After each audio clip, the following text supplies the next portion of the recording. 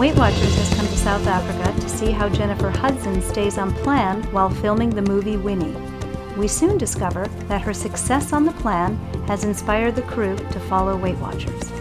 They got on the phone and they said, you know, we are so excited that Jennifer's coming. We can't wait to have her around us because we're hoping that her good habits rub off on us. So now we've got 14 people over at Ironwood Films, and they're all becoming healthier and they're all becoming happier, and they're all inspired by this one person's decision to make one positive change.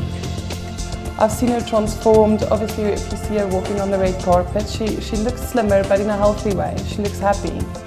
So, you know, everybody wants to be happy. Everybody wants to look good and look happy and feel healthy.